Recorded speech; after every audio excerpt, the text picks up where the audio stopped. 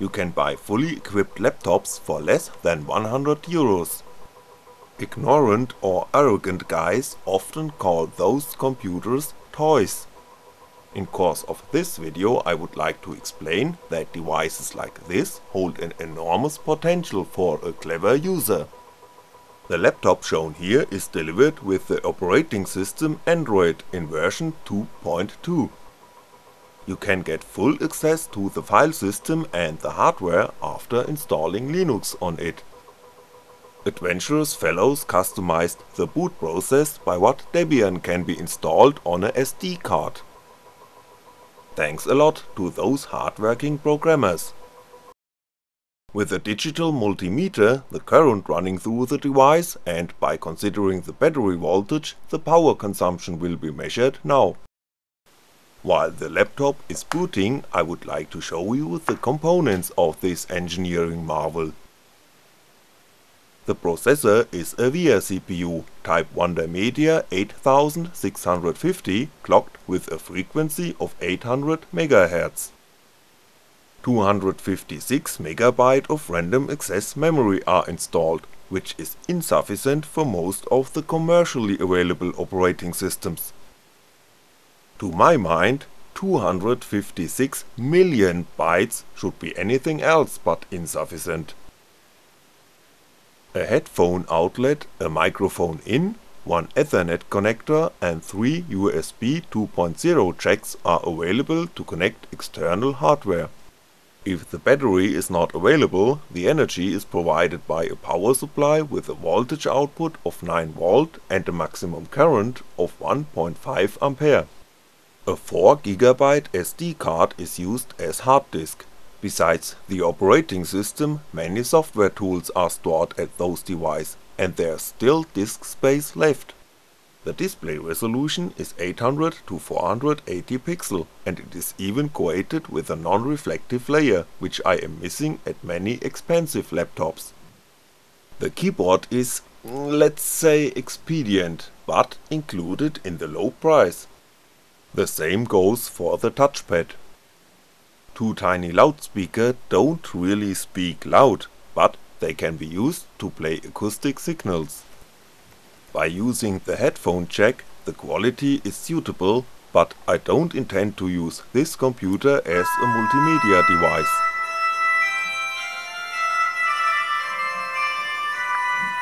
The energy is stored inside a rechargeable battery with a nominal voltage of 7.4V and a capacity of 1500 mA, which is sufficient for more than 2 hours of operating time. Meanwhile, the boot process is finished. A current of 270 mA is running between the terminals of the battery, by what an electric power of approximately 2W is consumed by the laptop. The peak value during the boot process was 670 mA according to 5W. Let's observe the correlation between display brightness and power consumption. By setting the brightness to 0, the current decreases slightly for about 20 mA. When adjusting a value of 250, the current climbs up to 590 mA, resulting in a power consumption of 2.3W only by the display. There is no drastic change in current consumption if the displayed background is black or white. Going back to a value of 100 brings the current down to 280 mA, meaning 0.2W display power. By turning the wireless module on, the current is increasing for approximately 100 mA. 740 mW of electrical power are dissipated by this device. While doing some counting, the processor load increases to 100%, but the current increases for just 20 mA. So let the computer do what computers are made for: computing. To do so, the command line is started in full view mode, because good software doesn't need a brightly colored desktop which eats up your computing power. Only dumb users are addicted to that. While talking about computer muggles, They often call a central processor with a clock speed of 800 MHz a slow machine.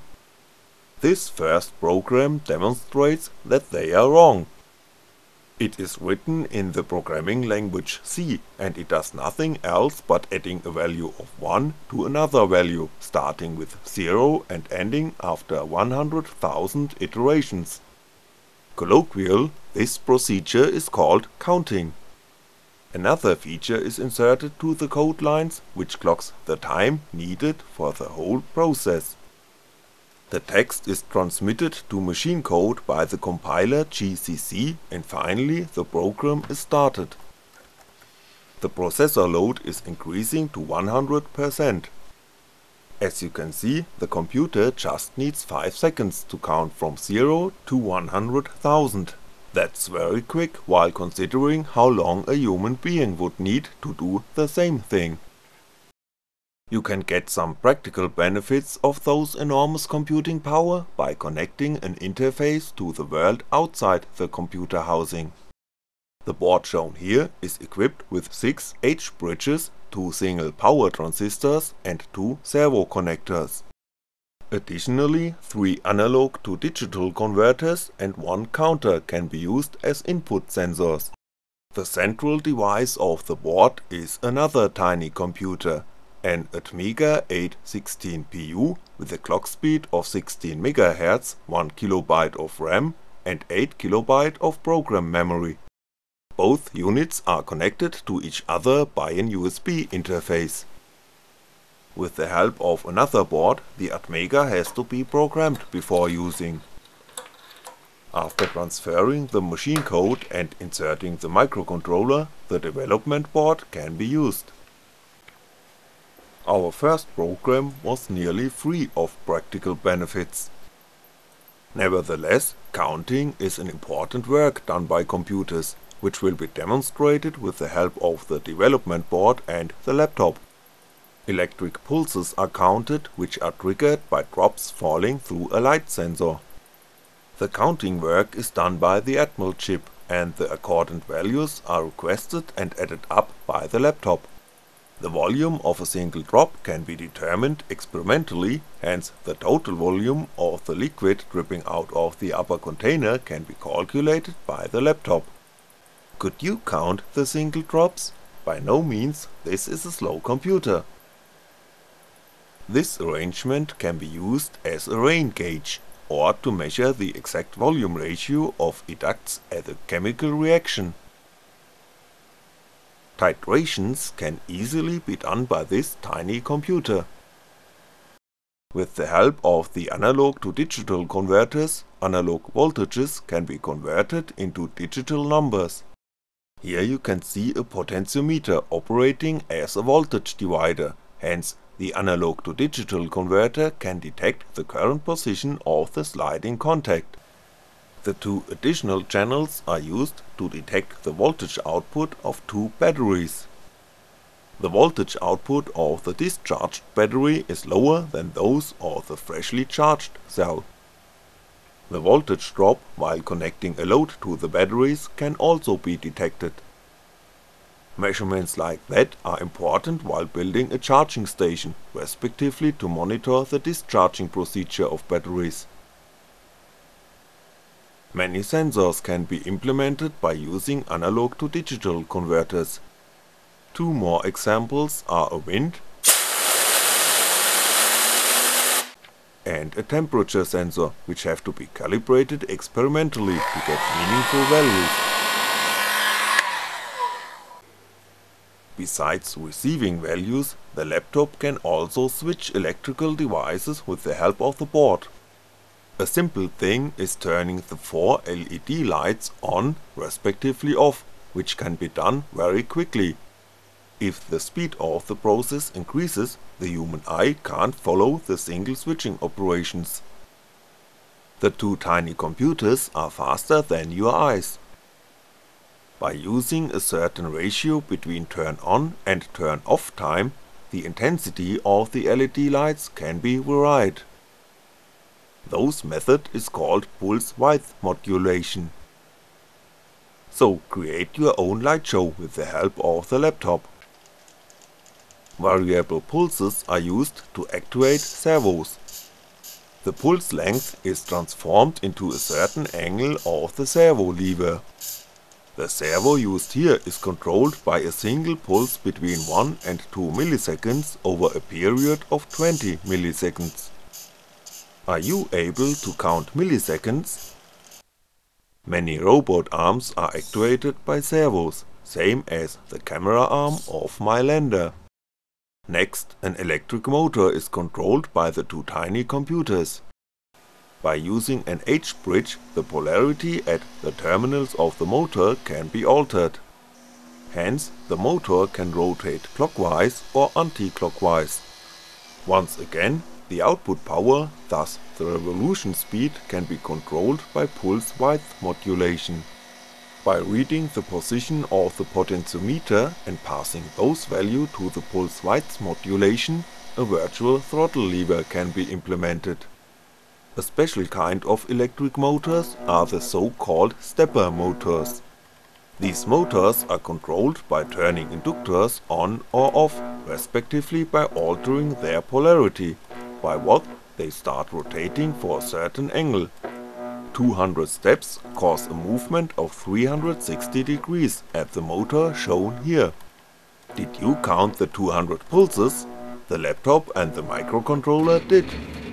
Stepper motors facilitate a very precise movement. 3 stepper motors and 1 servo are controlled by the board at this arrangement, which is called plotter. The speed limit of movement is caused by the poor output power of the used stepper motors, not by the computing speed of the laptop. While the plotter needs 22 minutes to create the drawing, the laptop can do the pure calculation work in just some seconds. In doing so, more than 100,000 steps have to be calculated. So the laptop can create its own tattoo, something even very expensive and noble computers can't do.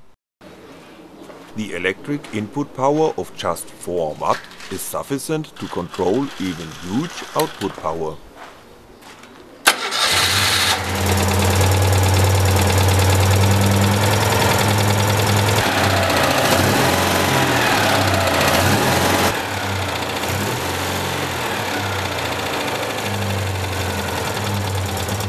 This combustion engine has an output power of up to 21,000 watt. If you take another laptop, yes, they are also available in pink. You can control the first computer by the second one over far distances.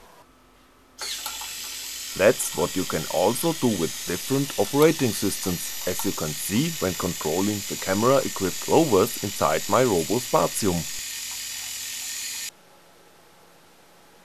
Or what about the automatization of your household? Water your flowers from any place at this planet with an internet connection.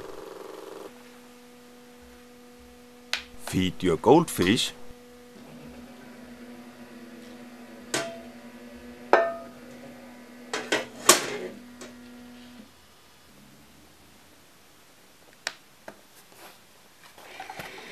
Or do a remote dog walk.